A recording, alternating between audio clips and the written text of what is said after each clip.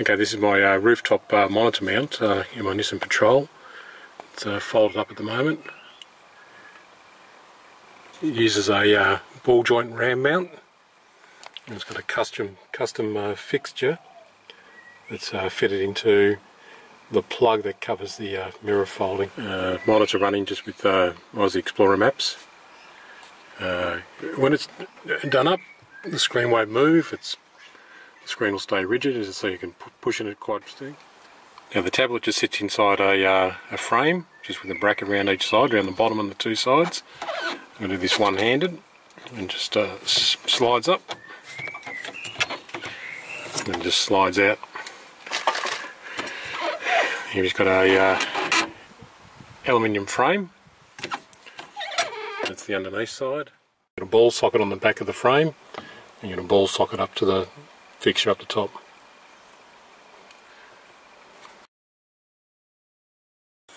A RAM mount, monitor mount, it holds in this case holds a Samsung tablet to the roof console. I'm not going to show you how I made it, but I'll show you the pieces or the components. And the reason I won't show you how it's actually made is because you do need a milling machine to make this item. If you don't have one, it's going to be a little bit hard. But I'll show you the concept, and if you've got access to one, you can see how it's fitted up and how it takes the space. So the RAM mount is, in this case, I use two RAM mount ball joints. So two of those, and mount one to the back of the bracket that I made, and that bracket holds the GPS unit. And it just slides in like that. And there's the unit with the ball on the back.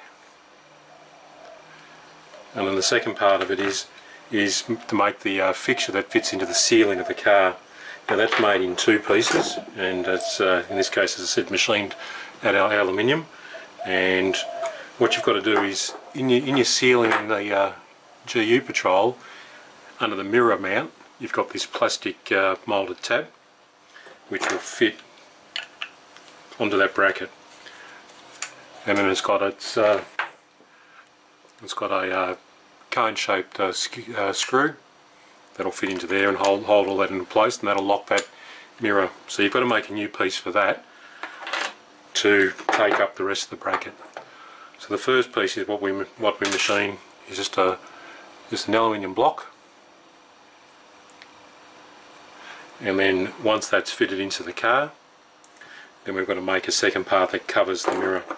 So that'll go up, and your mirror gets mounted.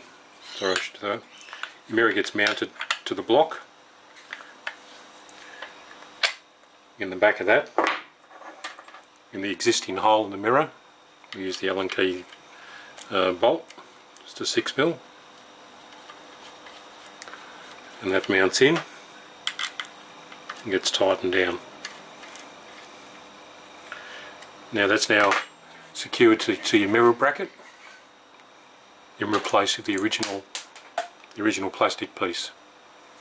Now what that gives us now, it gives us 3 more holes, or 2 more holes that we can then tap in the second piece that we've got to mill up. Now obviously what you've got to do in here, you've got to make a cavity in there to go over to cover that, plus you've also got to leave space for these 2 bolt holes, which will end up being these 2 bolt holes, and that'll sit over like that. And again, it'll have some M6 Allen key bolts fitted into place, and this is the second piece that gets fitted to the car. Then what you've got, you then got 4 more M4 bolt holes in there. The ball joint gets, ram mount ball joint gets attached, and then they get bolted into place. You've got, if you're going to make one, you're going to pull it out and you'll probably measure it to yourself. It's not hard to make, and it looks good. If you ever get rid of the car, you can always just get the remove all this, reinstall the original plastic bracket, and you can just replace the original plastic cover, and it's all stock again. Okay, to remove the first what you do is you've got to remove the whole rooftop centre console. So I've got it half undone already. It's fairly easy. You remove this first plastic clip which covers over the mirror, and this is the piece that we're going to end up replacing with our custom piece, and that'll slot into that position there.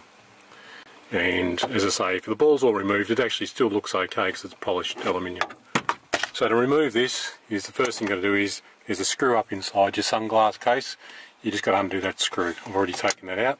The next thing is get your fingers into this hole at the front, and with force you just got to pull downwards.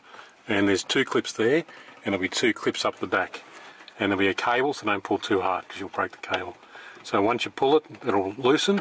Then it's just a matter of pulling the second clip off. And when it clips off, it comes off the back. I've already disconnected the cable. There's just a power light, and that's taken out of the way. Okay, so here's how the mirror's originally fitted into the GU Patrol. So there's the mirror arm that goes down into the mirror itself, and there's a plastic nylon spacer that the mirror is held to.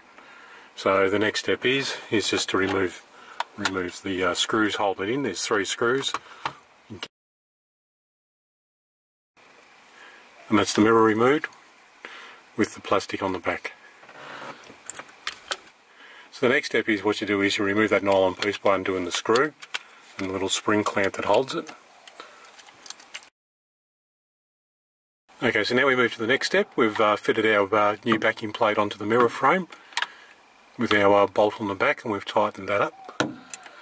Now what it's a matter of doing is using the existing holes with the original screws and fitting it back into place.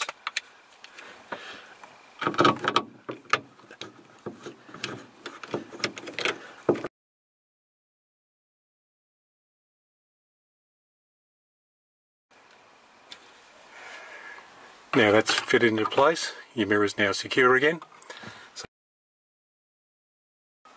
So now what the next step is, obviously you've got to run some sort of power supply. I've just used the existing power, tapped into it. I've put in a USB adapter into here, which can then run my USB device out through my cable, which I'll poke out the side. You route that you just reconnect any power cables up, place your cable through, make sure it's all fitted in and there's nothing touching or binding, and it's just a matter of reconnecting the plugs and locking it in. Now, as I say, you can even at this stage, if you ever wanted to, you can just reinstall just the original cover back into there, and it looks fine.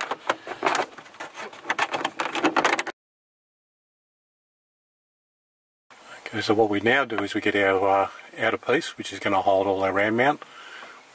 We've got our 2 larger holes, which will then fix into the new backing plate we've made.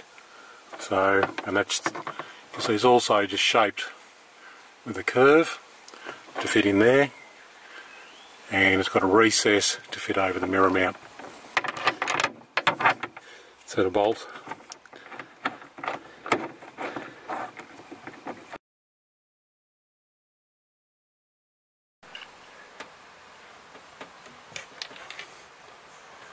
Okay, the next piece is we get our first ram mount ball, and then we fit that into place.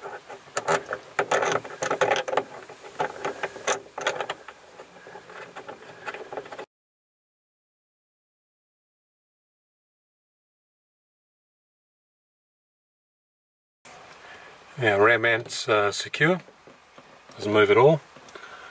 Next we get our ram mount fixture. Put that onto our ball.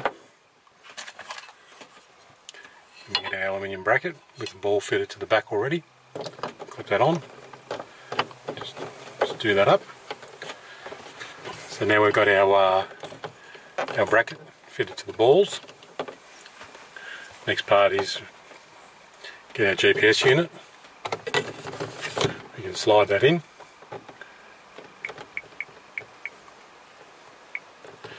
You can plug the power in.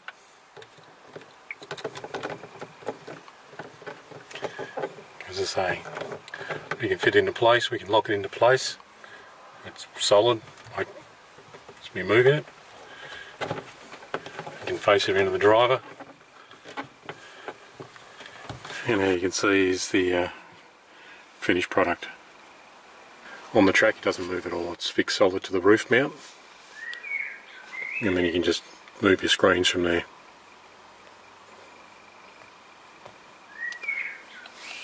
If you wish to remove the unit, just a matter of releasing the